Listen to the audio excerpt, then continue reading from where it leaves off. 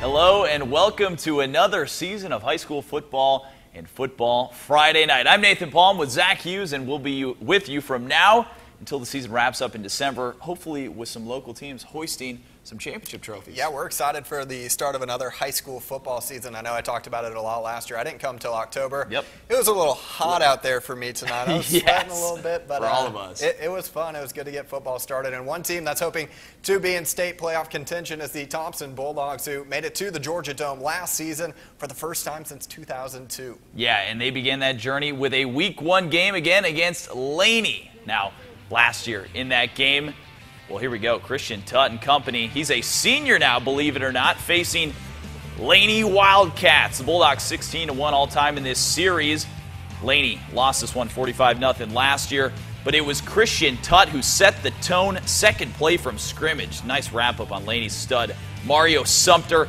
Thompson gets the ball, and they like to run it. Always a good running team. Last year it was Billy Mance, or actually this year, Bubba Murray taking over the starting duties, punching it in for the first score of the season. Next possession, it's Murray again up the middle, 72 yards all the way for his second touchdown of the quarter. Thompson rolls in its opener 50-0 against Laney. Just down the road in Aquinas, the kids going wild for the Irish. Fifth-year coach James Leonard took the blame for a disappointing 6-5 season last year, saying he made some changes to the offensive scheme. Tough first test against second-ranked Prince Avenue Christian. Senior George Welch said he was excited for the new offense. He was going to get more screen passes, and he took advantage here. Big gain. Aquinas still trailing 21-7 in the second. Long drive down to the 2-yard line. 4th and goal. Joseph Douglas gets stuck in the backfield. No score for the Irish, but it gets the ball back just before half with Crimmins Hankinson, one of the best kickers in the state. Nails a 38-yarder to pull Aquinas within 11. However, the Irish can't close the gap. It falls 35-17 tonight. Cross Creek hosting Butler. The Razorbacks are coming off their first playoff appearance since 2007. Narrowly beat Butler 20-18 last year. Third quarter, Butler with the ball. They don't have rosters at the game or on max prep, so we'll go with number 1 quarterback. He's intercepted by Jordan Hickman. Cross Creek couldn't get anything going offensively, though, on Friday, fourth quarter now. Devin Hicks scrambles, he fumbles. Butler would take possession, and the Bulldogs go on to win. Final score 18-0. One more game to get to in Richmond County tonight. Hephzibah hosting Jenkins County. Eagles won this matchup 41-18 last year. First quarter, Jenkins County had the ball, but that pass is intercepted by Greg Williamson. Nice return there to set up the Rebels, but later Raekwon Riley fumbles. Jenkins County able to recover, so ensuing drive, Stephen Robertson scrambles in for the touchdown. There was a flag on the play, though, and it was called back, but later no problem for Jenkins County. Robert Coney takes it in. That put Jenkins County up 7-0, and they win 33-10 over Hephzibah tonight. All right, let's head down south now, down Highway 25, where Grovetown and Burke County met for just the second time ever. The Bears got the best of Damian Postel's team to open last season 29-7. Coach Eric Parker starting his 11th season at Burke County, the third longest tenured coach in 4A. Burke County up big already, 28-0 in the third quarter. Jalen Odom, nice run for a first down. And then Burke County punching it in for a touchdown for another score in this one later in the third. 35-7 Burke. Taylor Youngblood, he's got some experience. And look at that long ball to Michael Santos. Beautiful play for the touchdown.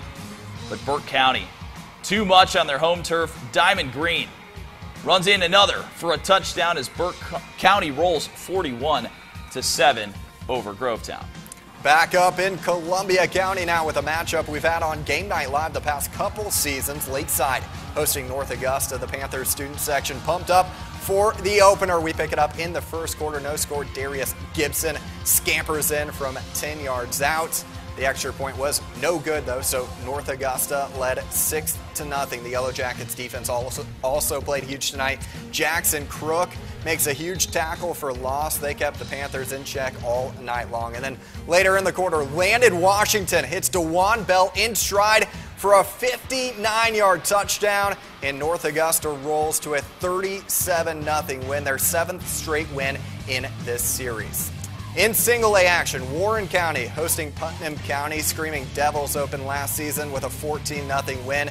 in this game. Putnam County with the ball. Simone Petit looking deep, but Contravious Brinkley, great name, great return on the interception to set Warren County up, but they were unable to score. So next possession for Putnam, Jaquarius Walker punches it in from 5 yards out to put the War Eagles up 7-0, and then less than a minute left in the first. Warren County trying to tie it up.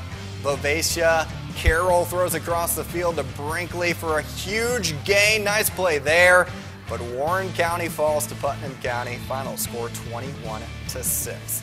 Well, we are just getting started here on the first week of Football Friday night. Yeah, lots of teams still don't start their seasons until next Friday, but still many of our teams in action tonight. So we've got a packed 30-minute show for you per usual, including Silver Bluff and South Aiken on Game Night Live, and two of South Carolina's best, Barnwell and Williston Elko. That's coming up next on Football Friday night.